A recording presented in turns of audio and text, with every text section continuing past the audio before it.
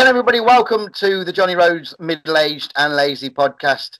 This is another candid, off-the-cuff interview with my very good friend that joins me today, travel buddy, opponent, and tag team partner for many years, Maddog Maxx. Maddog, how you doing, mate?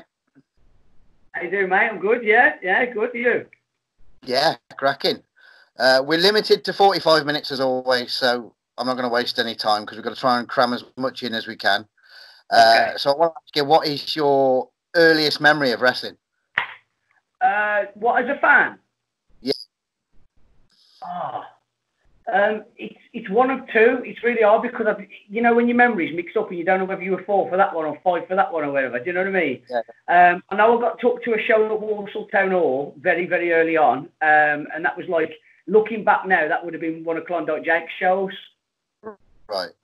But I don't quite know how young I was or whatnot. And around the same period, I remember watching Owen versus Brett on the TV, and that was just magical for me. But I don't know which one came first, if you know what I mean. Yeah. Was that a point that you sort of got hooked on wrestling, or was that later on? I got hooked on it for a good couple of years. Brett was basically my hero. Do you know what I mean? Whatever Brett did, I followed. He was like my childhood hero. And then it's odd, really. I got to, I don't know, maybe early teens, and my dad's sitting there watching the wrestling with me, and he's like, he's not really punching him, don't you? And I looked, and he wasn't, because I couldn't see, blood coming out of his head or whatever. And the best way I can describe it is, I felt like a girlfriend that had been cheated on, and I felt like Bret Hart had lied to me my whole childhood. So I stopped watching wrestling for a number of years. And then the irony to it is, it's my dad that got me back into wrestling, because it's late night, I'm like asleep in my bed, and he's like, Matt, come downstairs quick. There's this guy called Goldberg on telly, and he's killing everyone. And I sat with him and watched WCW, but what got me was the cruiserweights and this, that, and the other.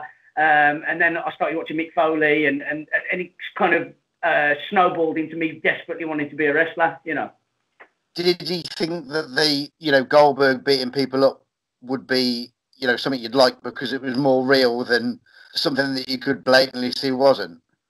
I think it was more he liked it. I still liked wrestling. I just felt really cheated by Brett and fell out with him. Right. Only because of what my dad said, No, I think it was more that Goldberg, Austin, that kind of wrestler, that kind of era was more palatable to his tastes. So he felt like, come and watch this with me. I want to share this with you. But then I would go off and watch Lash LaRue or La Parker or Chavo, the cruiserweights, a little like me, So, yeah, I think it was more palatable to him, not me. I just love wrestling. I just had a couple of year blip with it because of him. You said you like the cruiserweights. Were they your heroes at that time? Because it was something that you watched, or? Well, again, this is weird because there's so many memories mixed up, don't they? And obviously, yeah. I've drunken a lot and I've taken a lot of substances over the years. So my memory, I have to pick things out and hope that they're a real memory, But I remember speaking to the careers advisor at school, and she basically said that I was too small to be a professional wrestler. She said, be a teacher or a policeman or something, you're never going to be a wrestler. So I went off and I printed all the both profiles of Lash LaRue and Chavo, and I was like, well, they're only 5'6" like me. If I can do it, So then I kind of attached my flag to that cruiserweight division, so they did become my heroes in a strange way, Yeah, sort of through default, really, because they matched you, kind of thing. Yeah, and I was told that I wouldn't do it, and then I could see 20 guys doing it for the first hour on Nitro every week, and they were better, to me personally at that point, they were better wrestlers as well. They could do anything, They might not be the style that I use now, but they're the guys that got me in. A small tidbit, I got years later, I got to be on a show with Rey Mysterio, and obviously he's this big superstar, and he had his own room and all this nonsense, and I knocked the door, and he let me in. He was a wonderful guy. And I had sort of 5-10 minutes with him. And I actually told him this story that I'm telling you now. And I'm like, thanks to you and your mates. And I was like, Lash LaRue. And he burst out laughing at that because I don't mean to demean Lash LaRue in any way, shape or form, but nobody's heard of him for maybe 10, 15 years. So he knew I was the real deal. So I was listing all these obscure cruiserweights. I was like, yeah, Al Dandy. You know what I mean? And I was... He's not someone that's often on the list of, cruiserweight flyers, is he, really? No. Don't mean to demean him. I'd work him in a heartbeat. I loved him, especially because not only was he small, but had the same hair as me. There was even more similarity, so I just thought he was awesome. But yeah, telling Rey Mysterio to his face that story was pretty cool. I got a handshake and a hug for that one. That was cool. Was there a point that you realised it was something that you actually needed to, like, you know, you said that you told your career advisor that it's what you wanted to do, but at what point did it become something that you needed to do? Like, because, you know, at school there was other options, weren't there? But was it not until you actually found the school or whatever that you decided this is definitely it now? This is definitely a thing. No. Are you over and breaking up? Can you hear me? Yeah, fine. Yeah, it was one definable clean moment that made me be a wrestler. It was one moment. Do you remember the Royal Rumble 2000? Cactus Jack versus Triple H? Yeah. I was a huge Mick Foley fan, basically because he was the underdog. Do you know what I mean? He was the guy that lost a lot, but he tried really hard. Do you know what I mean? I was a huge Mick Foley fan. And in that match, he takes the pedigree. Boom. And Jim Ross is like doing an amazing job on commentary. He's kind of going, by God, nobody kicks out of the pedigree. Nobody kicks out of the pedigree. Everybody had kicked out the pedigree. Ultimate Warrior no-sold it and run around the ring, you know. But for that 5 seconds, I completely believed what Jim Ross was saying. And Mick Foley kicks out.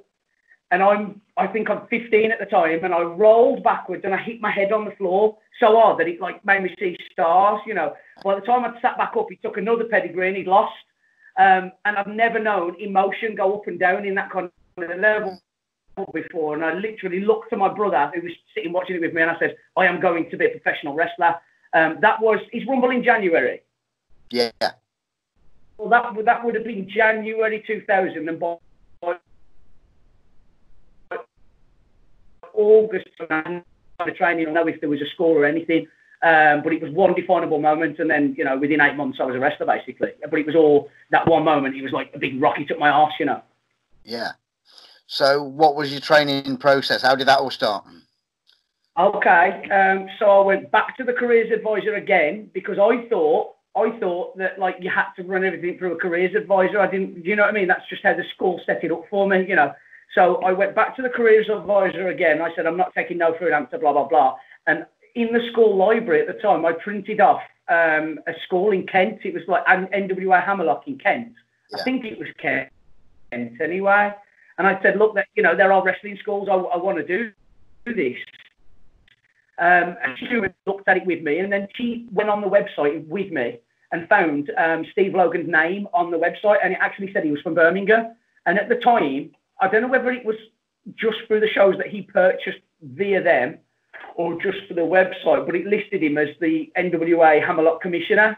So I was like, yeah, he bought shows from Andre. Yeah, that's it. And I just knew that he was a wrestler from TV, and I knew I could find him. I'd already previously, before that, stalked Pat Roach a little bit at his scrapyard, trying to be a wrestler, but he was very, very nice, but he didn't want to teach us. Do you know what I mean? He was really nice. But then I started stalking Steve Logan, you know, found out where his Thai boxing gym was and wrote to him. I wrote him a letter, actually, with a CV. You know how you would fresh out of school? Yeah, I wrote him a letter. And to go and meet him, I put a full 3-piece suit on, you know, tie, waistcoat, everything. And he was just wonderful. And that's it then, you know. Was there anybody there when you trained early on that stayed around and still wrestling?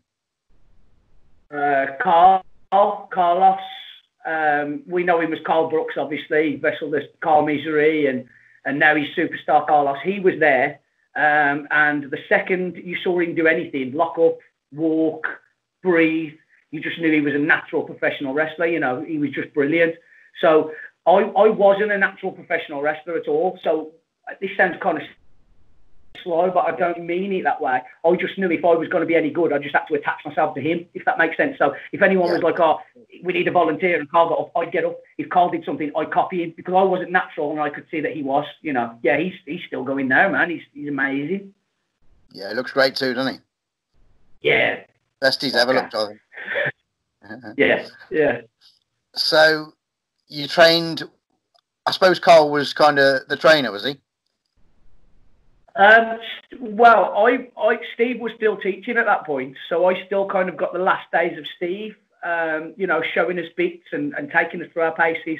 And not only that, John, I wanted it really, really bad. Like, training was every Saturday and every Sunday. But I got hold of Steve's Thai boxing schedule, and every, say, Tuesday at 7 or whatever it was, I noticed that he didn't have a class. So I'd just show up and say, Steve, can you show me this or can you show me that? I was probably a huge, huge pest to him. I'd probably done his head in. But eventually he took pity on me and he'd show me this and he'd show me that and he'd show me the other, Which shows perseverance and hard work pays off, though, at the same time. Yeah, I mean, I probably absolutely done his head in them early days, but he helped me so much because of it, I was just pest. So you trained at K-Star after being a Mick Foley fan. What came next? What was your first? After initial wrestling matches, or my first match, sorry? Your first match. Oh, God, it was a calamity. How long was that after training started? Okay, well, this is the story, really. It was very, very soon after, because I would just turn up to the shows and I would help put the ring up because I just wanted to breathe wrestling. I wanted to be around it. Just touching the ring boards was exciting, So I'd turn up to every show and just put the ring up and that, or at least pretend I was putting the ring up. Do you know what I mean? I just wanted to be there. You'll do that now. And Steve said, yeah. Steve turned to me and he says, have you got your gear? And I'm like, yeah, I've got my gear. And he's like, okay, well, so-and-so's not going to be here for tonight's show. You're on. And I didn't have my gear. I was a complete liar and a blagger, just desperate to be there. So, and it was before I drove. I was only 15. So I got on 2 buses and sprinted 30 minutes, got my gear and went all the way back, and wrestled. Complete accident, but I was just so desperate to be a part of it, Who was that with? And where and how was the match? It was at Sutton Town Hall, massive sellout. They put me in a thermos, and it was against a guy called Duncan. Do you remember him? K-Star lad. Duncan. Is he a little short lad? Well, he was. He's huge now. He's about 6'4", but he's actually grown up into a lovely young man. But that time, I think we were both young and idiotic, and we clashed a little bit. And he got me thermos, and he turned it on sideways and punched me right in the head. But I probably deserved it, so I'm not moaning about that, So, would you be comfortable now showing somebody that match? No chance. No chance. It's on a VHS somewhere in my dad's house, and I hope it, finds its way in the bin somehow. You developed Maddog Maxx as a character. To a degree, it's had several sort of incarnations in it. You've always had the same name, but it sort of developed, as a human. What was your inspiration behind the first Maddog Maxx that arrived? Oh my God! This is you know half the answers to these. That's why I'm asking it. That's why I'm asking it, because I want you to tell me. Basically, the name came from. Do you remember the PlayStation 1 game WWF Attitude? Yeah. You used to be able to make your own character and then give him a name, but you could give him a name that wasn't on the roster at the time. But Jim Ross and Jerry Lawler were doing the really crap commentary on the game. They would reference the name, whatever you pick. So I just thought Maddog sounded awesome, So I picked Maddog, and bizarrely enough, I don't know why, if you were to look at the character that I designed now, he just looked like Jerry Saggs from the Nasty Boys. I don't know why I wanted to become Jerry Saggs. That wasn't conscious, but exactly the same hair and very much looked like Jerry Saggs with Maddog as the name. And then when Steve was like, well, what do you want to be called? I just blurted out Maddog. It just came out of my mouth, if you know what I mean. It wasn't conscious. And it's just stuck 20 years later. I'm still using it. You had that lovely blue mask on, didn't you? Yeah. Going back to the Mick Foley thing, Mick Foley was like my biggest inspiration as a 15-year-old kid. This sounds like I'm fishing for pity, and I'm not in any way. But I was kind of like that. I wasn't never like the nerdy kid who was being bullied, but I was never the popular kid. I was very insecure. My parents had split up not long before, and all this kind of nonsense. And Mick Foley kind of like I said earlier, he was the underdog, and he was always tacked on, and that I absolutely attached every bit of my personality to him at that point in my life. I don't know why. I was probably just looking for something, going through a bad time. But like for some reason, you know, most people will like attach themselves to a band, like, oh, Nirvana's helped me through this difficult time, or this movie's helped me through this difficult time. For some reason, I can't tell you why, being like 15, 16, 17, 18, Mick Foley was just like this mad inspiration, which wasn't good for my health because I kind of copied a lot of his stuff early days, and I don't know why I did. I had a horrendous mask because I thought I was Mick Foley, really. So, you started going, you know, within quite a short time, to be fair, you started doing bits for other kind of Midlands-based promotions, didn't you? You know, there was, Dave Reese popped up, and there was, I can't remember what they were called, something flags, 4 flags. Yeah, that's it. There was loads. The first one, John. Yeah, that's it. The first outside booking I ever got was for Brian. Was for where? Sorry. The first. Sorry, mate. The connection isn't very good. I'm going to move a little bit closer to the modem. Give me a second. I hope that helps us. Is that okay? Can you hear me? Yeah, beautiful. Okay. So the first one was outside was where? It was for Brian Dixon. It was Full Star. Steve got us that job. He basically phoned Brian up and said, I've got 2 or 3 lads that are decent. Do you want to take a look at them? And the next thing I knew, I was in a car with Cowboy Carter going to Skegness or somewhere. And then the month after that, we were on Hanley in Stoke for him. And then the month after that, we did Telford. The first couple of outside bookings I got were for Dixon.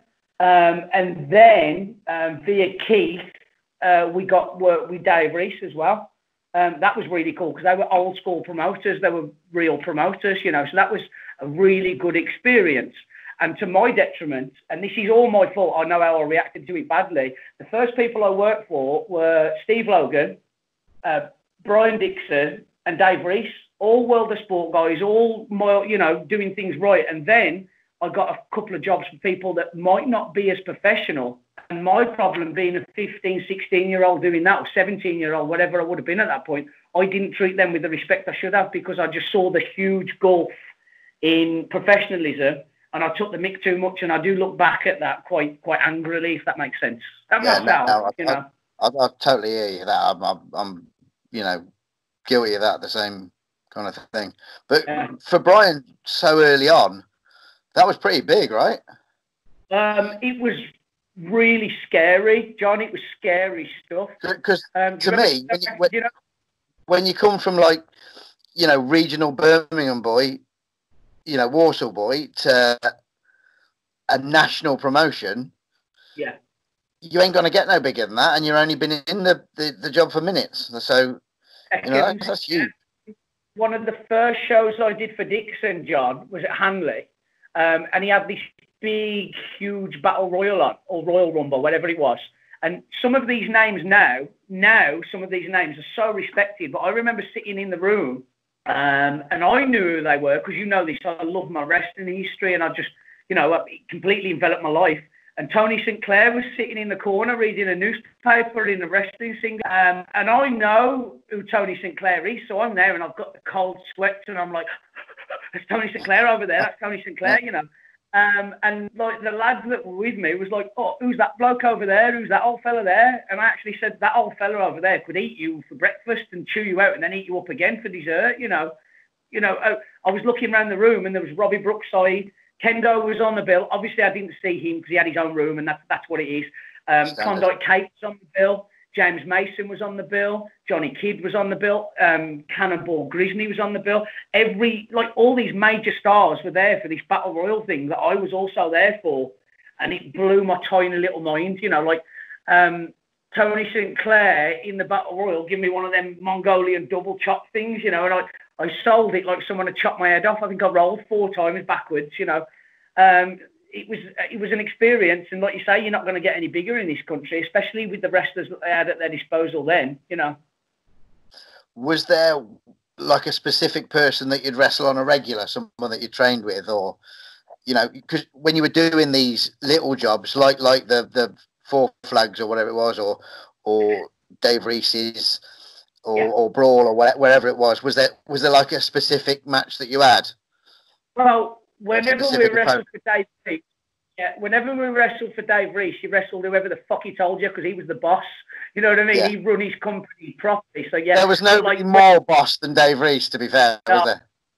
No. Every other word was a swear word. Do you know what though? I learned so much off him. I've heard stories since, and I don't know about him. He never did anything wrong to me. He looked after me, and honestly, I learned an awful lot from him in those early days. But yeah, when we worked for Dave, we worked against whoever we were told to because he was a real wrestling promoter and a real boss, you know. But on some of the smaller places, people would ask, "Oh, what do you want to do?" And that's nice. I think that's lovely. And I would always say Carl because he was the best at that point. He was the best I had access to, if that makes sense. And I knew by wrestling him more, I would get better. Steve Logan taught me something, and I know we've discussed this before, so if I'm boring you, I'm sorry, but he always used to say, and he said this, if I said this in my school now, I'll probably get sued, but he said, wrestling, he said, it's like sex. The more people you do it with, the better you get. Do you know what I mean? And he made that joke, and he was right. But at that point in time, Carl was the best wrestler. So whenever I was asked, I was like, I want to wrestle him over there, you know. And that, I suppose me and Carl wrestled each other a lot because of that in those very, very early days, you know. From that point, did you develop the, Maddog Maxx without the mask a little more and turn the boy into the man kind of thing? No, I just turned into another boy. Was it another boy that idolised somebody else that wasn't Mick Foley? No, not really. Yes and no, and you've got a lot to answer for this in a good way. First of all, I knew that I couldn't turn up to a Brian Dixon show in a thermos that looked a bit like Mick Foley's mask. Do you know what I mean? So I kind of had that self-awareness as if, so, right, I've got to grow up now and put some lycra on and try and get a tan and look like a wrestler, you know? And then shortly after that period, maybe 2003, you can correct me on these dates because I don't know, but you kind of introduced me to a wave of British wrestling that I hadn't seen before as well. Do you know what I mean? I knew kind of like the Midlands touring wrestlers because of the Jake shows and stuff like that, and other people that had been on World of Sport but now work for Jake, like I'd seen Scrubber and Blondie and people like that. But I hadn't seen, say, Johnny Saint wrestle 12 5-minute rounds or 10-minute rounds or whatever, you know. And you kind of introduced me to that. And I remember you showing me Pete Roberts and that kind of thing. And that kind of tweaked what I wanted to do again. I wanted to wrestle then, you know. I wanted to, you know. So Maddog Maxx became the wrestler. Well, I almost remember thinking, Maddog's a really shit name for the kind of wrestling that I want to do. But I've had it so long now, I can't get rid of it, you know. Has there ever been another name that you thought, I might give that a try? Only around Maddog, like Maddog this or Maddog that. I've never got rid of Maddog at all. I think I wrestled like a couple of bouts in a thermos for Dave Reese because, again, him being the boss and him being a classic old school guy, because I'd wrestled as Maddog in the same venue the month before, there was no way he was having me back. He was like, well, you were on last month. And I was like, yeah, but I want to work. I need to work. So he gave me like a thermos and just called me whatever, you know. So I did a few jobs like that, but I never considered changing, I don't think, anyway. I think it was about it definitely was. 2004 was our first Holiday Park show. Yeah. Which was sort of East Coasty. For me, that was massive because I sort of grew up watching Holiday Park wrestling, you know, as a kid on holiday. And, the learning curve. And much as it was just one job on sort of like an Easter holiday or Maybank holiday or whatever it was massive, huge. Just, it wasn't that Holiday Park lifestyle because it was just one show. But to me, it was the greatest thing ever. What's your thoughts and opinions on Holiday Park wrestling and that one? I remember taking you to that one in 2004 when we did Bob's. And to me, it was huge. It was the greatest thing ever, and a massive learning curve because I learned so much from doing that, not just Bob's, but like when we did the ones for John Coppin afterwards. Yes. Greatest time of my life. That first one, I understood how big it was. Again, partially because of you. I have to credit you for quite a lot, really, you know. That's why you booked me, really, so I'll put you over in it. Yeah, well, yeah, of course it is. No one else does. So, you kind of introduced me to like a different side of wrestling, like, oh, Matt, read this book or watch this shoot interview and things like that. Like, I had never watched a shoot interview until you gave me one, you know. I think it was a Jake the Snake one or something. I don't even know, but you'd given it me, you know. And through reading certain books, Dynamite Kid or William Regal or whatever, I can't even tell you what source material it was, but I'd cottoned on to how important the holiday camps were to learning and how many of the greats had passed through them. So by the time you'd took me to one, I was already appreciative of how big it was. So I did, you know, I was pretty much in the same boat as you, really. I was in awe of it, you know. And a crowd like I'd certainly never seen a crowd like it before. You know, like even much as I had done Brian's at Butlins before, but that didn't quite feel the same. It was the same, but it wasn't the same because. I interject a little bit there, John. You know, when I did those early camp jobs for Dixon, it was like riding a bike with stabilisers on because I had Frankie Sloan telling me exactly what to do. I mean, he could have a match with a broomstick.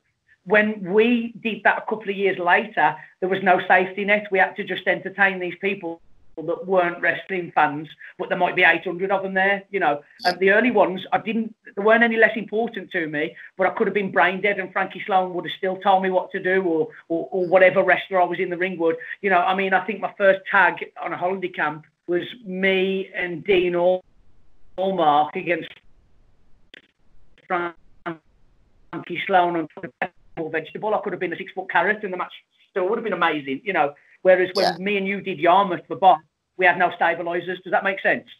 Yeah, I mean, I was going to say, when I did the ones before Bob's, I felt like I was just there to make the numbers up rather than, you know, one of the four that makes the team. Yes, yes. It was very different. Yeah. And then from there, that very next, I think it was the next year, we started doing every week. Through John Coppin. We did call back. Yeah. Well, Bob called us back, didn't he, after that one? So I remember thinking, well, we did a good job. You know? Yeah. I think it was like every other week, every other Friday or something through that 04 summer. That's right. But the year after, we'd do like Sunday to Thursday for John Coppin and then Friday for Bob, or every other Friday for Bob. And then somewhere in Wales on the Saturday, and away we go again. Well, that's what I was going to ask you, because I remember this. This is harsh. I remember doing that run for John Coffin, which was amazing. We'd finish in, say, like Newquay in Wales, Then we'd go all the way from Wales, cross country to Great Yarmouth. Like, literally, we'd see 2 beaches in a day, cross the country, do Great Yarmouth on a Friday, get the cheapest, like £12.50 bed and breakfast, get drunk so we couldn't even remember what we were doing. Then the next day, wake up and drive back to Cardiff to wrestle for an independent promotion. You know, that was some good weeks. That was a lot of fun. And the biggest learning curve ever, because you were doing huge crowds on the holiday parks, a totally different style, because it wasn't comedic, but it was more cowboys and Indians than I'd ever done before. Yeah. But then again, when you go to Wales, you have to tweak it again to do something totally different, because they're not going to buy that shit that we were doing on the holiday parks. I just want to take it back a little bit as well, because I've just said for some independent promotion, those South Wales wrestling promotions were amazing. I did love them, and I loved the people there. So I don't want to sound like I'm belittling that, but I just meant that they were a different kind of organisation. Does that make sense? Yeah, totally. There were some great ones in Wales, to be fair. Celtic and South Wales that Young Boy rang, and you know, cracking good times and cracking stories and good talent, and you know, we were always looked after well, I think. I would say not always good talent, but always enthusiastic talent, and that often can get you by. Does that make sense, John? I'm not belittling anyone.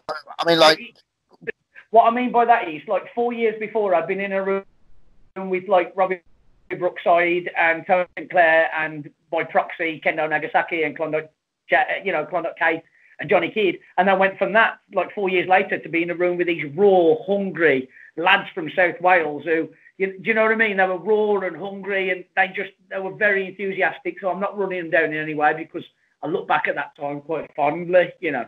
Yeah, I mean, like, good talent to me is not necessarily there ability; it's their willingness, and the fact Also, John, not they'd only been going. Sorry, mate. Also, they've only been going for 6 months. Some of them have grown into phenomenal wrestlers, haven't they? They've only been going 6 months a year. You know, they were naturally green. That's all. You know. Yeah, but loved because they were local boys. Yeah. You know, which is half the battle, isn't it? You know, if you're over, you're over. Don't give a shit what you do. Do you remember how overpass he was? He Mertha. Fucking hell. They loved him. I absolutely loved him. He couldn't do the moves I could do, but I couldn't dream of being over as him there. Do you know what I'm saying? He was phenomenal. He was. Do you remember that elbow he used to do at the top? He was about 30 stone. Yeah, and literally didn't give a shit about his self to get himself over. You know, he was just top man. Yeah, I like him. I like, yeah. And his brother, totally contrast, yet still not a very gifted wrestler by any stretch of the imagination, but so nice and so willing, and you know, somebody I really enjoyed being on with. Whatever he did, he got booed if he was a villain. He got cheered if he was a baby face. You know, I won't knock him. I liked working with him. You know, I did. I know we both did. So you know, that's the end result. There's some bouting stuff of ours from Wales on the YouTube, isn't there? One tag we did with Kate Callis and the lads in New Zealand. Yeah, I remember Marcus Gall and Kate Callis. Yeah, I remember the matches very well, and I remember being pleased with them. But I've got this weird thing, John. I can't watch myself wrestle. I don't know why. I'll force myself to if I know I've got something to learn or I've messed up or something like that. But I really, like, you know, this interview, I won't watch this back. I don't like watching myself, so I've not seen them, you know. I really hate watching myself in the ring, but when I know it actually did all right, you know, and I know I have 3 people around me to help me make it all right. Do you know what I mean? So I could quite comfortably watch that one. Yeah, I know. Yeah. It was 05 we first went to America, wasn't it? Really? I thought it was 03, so that's funny, isn't it? Yeah, 05 was the first trip there. Wait, you didn't do mine with that one you did with Sal until 04. So did you go in 03? Is that where I've messed the dates up in my own head? First off, to Kentucky. Yeah. And then, no, I'd already done the Philadelphia one that I hated. But I went to Kentucky in 03, and then I took you. And then, was it you and Sal on the first time you went, or was it just you on the first one? Just me and you on the first. No, me, you, and Sal on the first one. Then me and you on the second one. I think. Yeah. Oh, that was an experience as well, because we were somewhere totally different. Yet went on and did it like when we went on in Kentucky. Yes. We kind of did something different because our match was pretty the same every night, because we could do the same every night because, you know, we were in a different place and different crowd and yada yada. If it broke, don't fix it. But we've been doing that on the holiday parks, and then we went out and got told we had to do like 18 minutes or something with each other, totally different country. So we wanted to be Billy Big Bollocks, and we blew the referee up, didn't we? Yeah, do you remember when I got you to give me that Putski hammer right in the face and I turned inside out and all that stuff? We never done it. What's that, sorry? You were like Marty Jannetty with that flip. Yeah. And I was, do you remember me bigging it up all afternoon? I'm like, John, just take my face off. This is going to be great. I mean, what kind of young kid fantasises about taking a Putski hammer? That's the weirdest thing ever. But you know what? It got over, didn't it? They thought you killed me. So that was pretty cool.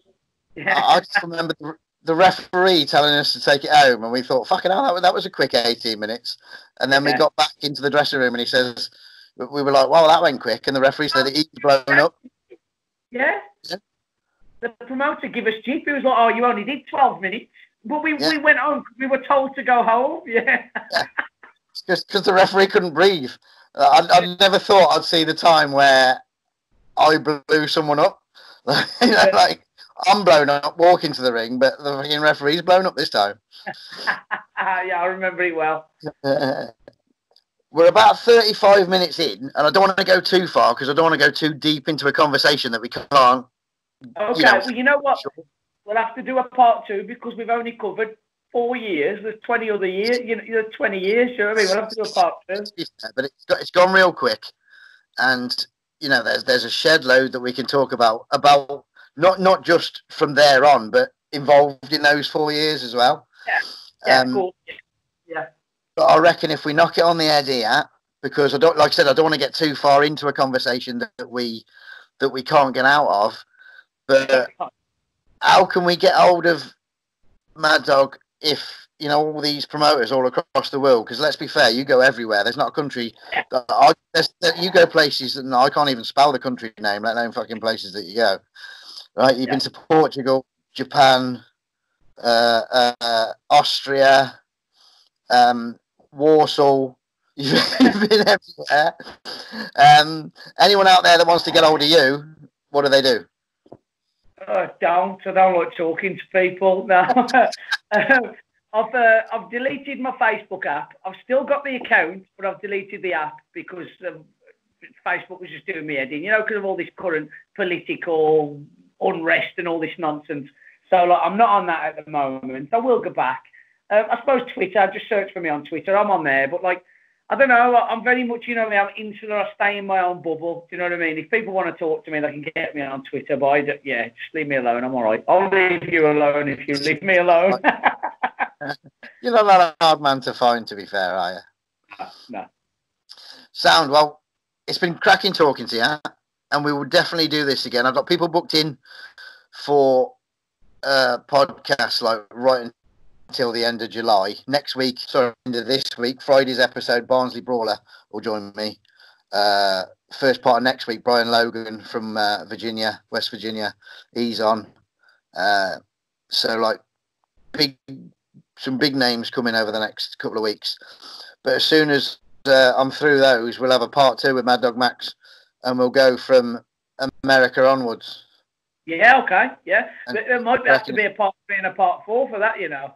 No doubt. Because I mean, there's things that I want to know, you know, that you know, things that I wasn't around for that I really want to know about.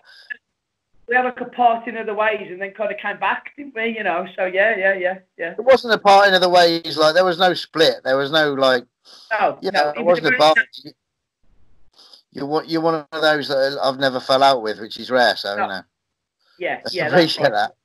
I know, it's weird, isn't it? No, it was a very natural, you know, you did your thing, I did our thing, but there's like a number of years where like I could ask you a ton of questions and vice versa, so that would be an interesting period to cover. Also, you can't sew me up with daft questions about my mask and stuff like that because you don't know the answers to questions.